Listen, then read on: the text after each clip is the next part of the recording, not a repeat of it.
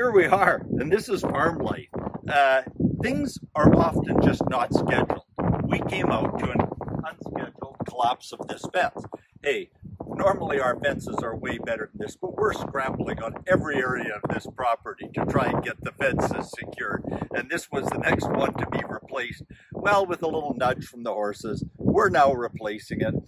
And so what we've got a post hole auger coming for the John Deere, but we can't wait for that.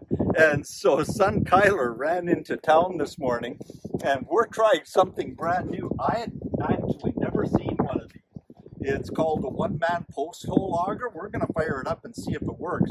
Before we fire it up, we really need to get the thing unloaded. So hang in there with us. We're going to unload this, and this will be my first ever demonstration of a one-man post hole auger, that's for sure. Here we go.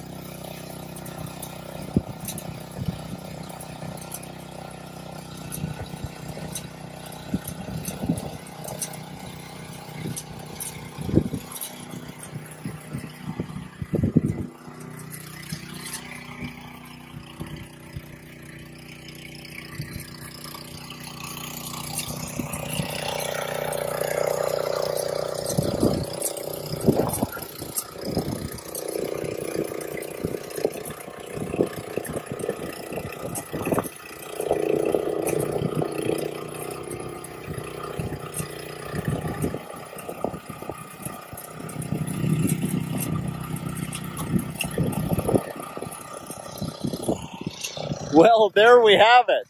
We don't need the holes dug too deep.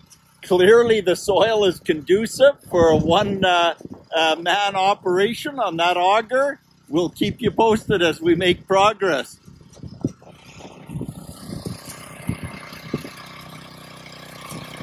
Now, while we're at it here, one of the things we're doing is carving out a niche for a burn pit. There's always stuff that has to be destroyed, and so we're going to build a burn pit over the course of the summer, and then in the winter or late fall when it's completely safe. So between where I am and where Kyler is digging post holes right now, you can't see it very clearly, but it's marked out with orange paint.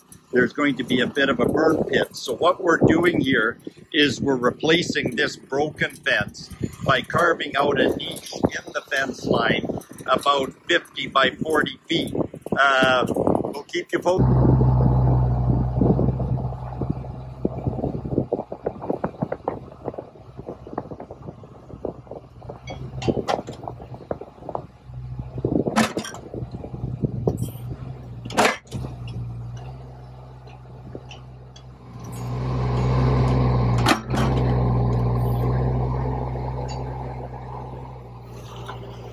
Well, that's how it's done.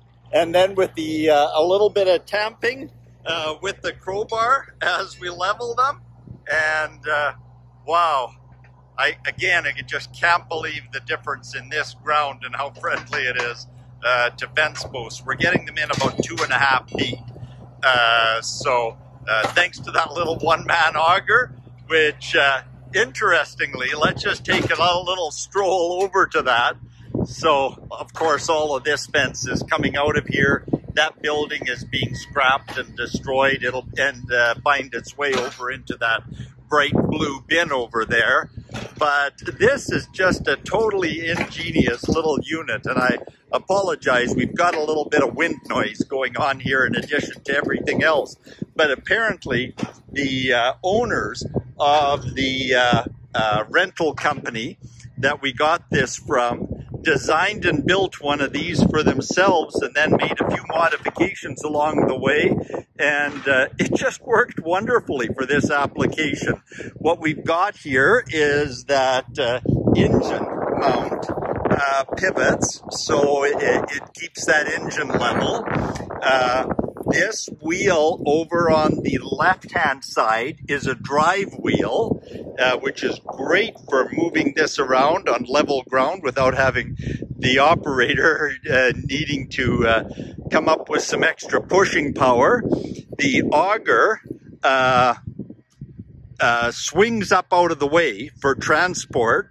Then it releases with this pin to hang straight down. But there's more.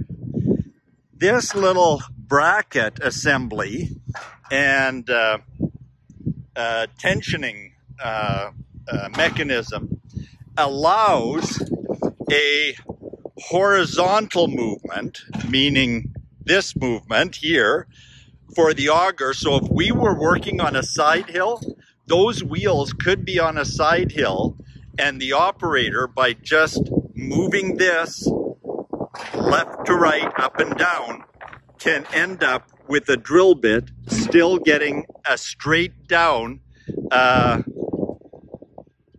angle into the earth, so that the fence post is completely level when finally positioned, or the post hole, starting with the post hole, is going to be true vertical. So pretty nifty.